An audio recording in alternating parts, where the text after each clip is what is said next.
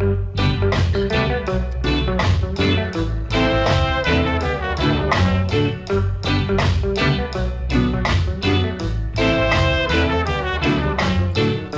you, Lord, for what you've done for me.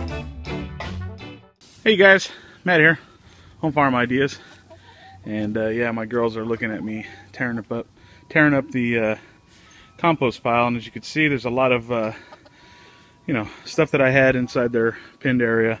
A lot of chicken manure, rabbit manure is in there, a lot of grass from the lawn, and I basically it's what I do to compost once a year. I'll take all this and it's already been composted a bit, so this stuff over here has been composted really good. That's actually, this turned into that because it's had time to compost, and I found a nice concentration of grubs over there.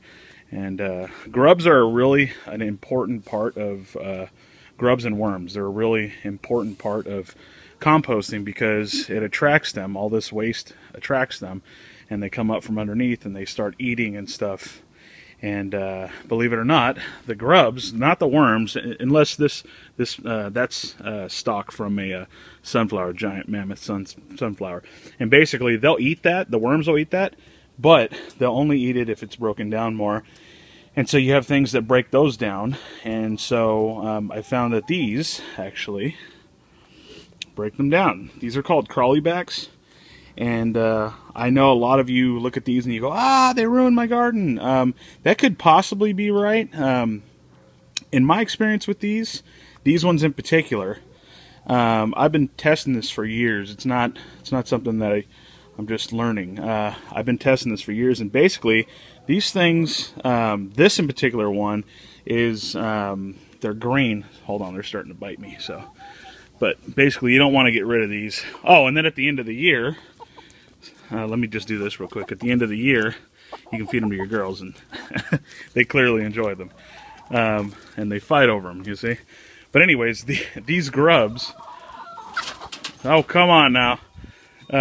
These grubs, they basically break down the bigger pieces, and they'll break down that wood. They'll even break down this piece of wood here.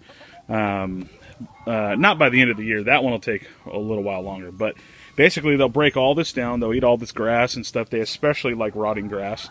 And they'll come in here and they'll break all this down, and then the worms will come up. Then from there, the microorganisms will actually eat the worm manure and then produce their own manure. And that's when it's broken down to the level that plants can actually readily take it up. And that's how you get really good soil. And when you have strong soil, you have strong plants. And when you have strong plants, they're less prone to disease and pests and stuff like that. Obviously, you can't stop rats and stuff like that. I mean, it's not going to prevent them. They're going to eat the fruit off of it. But that's the thing with the way things are grown nowadays. They don't basically take into account that healthy plants equals a healthy way of life. And so... or healthy plants equals, you know, better, stronger plants that basically are disease resistant in themselves. So it's already in them. It's already built in. So anyways, so what we're going to do is we're going to put a lot of stuff that we still have in our garden beds. We're going to put it all in here, and then we're going to bury it. So we're going to lift all this up. And so let's go ahead and do that. Believe it or not, that was one massive pile of tomato and all kinds of different plants, even weeds. And so this green right here is gonna get this whole pile started cooking again. So go ahead and get out of there, kids. Okay. And by the way, if you have kids, put them to work. You know what I mean? I mean, I'm 38 years old, but I'm not the man I used to be. So I'm using my kids now. So they're able-bodied. So, and you know what? They love it, don't you guys? Yep. Sure. Yeah, that's right. You're 37.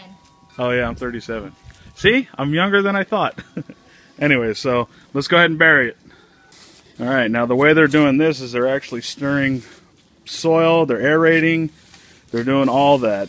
And then after they're done, I basically let the chickens go at it every once in a while. And they basically dig it all out. and then we have to bury it again, so that stirs it. So it's important that you aerate your compost piles. So, hey, get that plastic piece out of there. I see a little red piece right there. Right there by the shovel. Oh. You just had your finger on it. Oh, I see it now. That was it. There we go. So yeah, and that gives you opportunities to take stuff out that's foreign. Obviously, we don't want anything in our garden because it's organic. So anyways, that's how you would do a compost pile.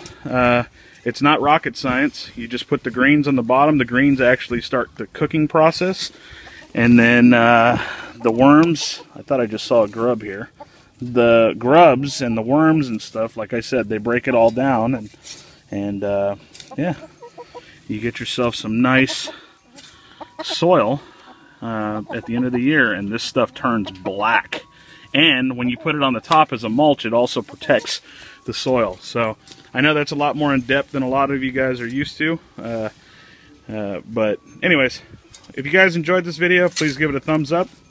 Also check out our other channels. I'll be posting all the links and stuff below. So God bless you guys like always, and thank you so much for all the support on this channel. Almost 10,000 subscribers, and it's been pretty fun. So anyway, God bless. And peace. Say bye, kids. Bye. Bye, kids. Thank you so much for watching my video. If you enjoyed it, please give it a thumbs up. Also check out my science channel in the upper left hand corner.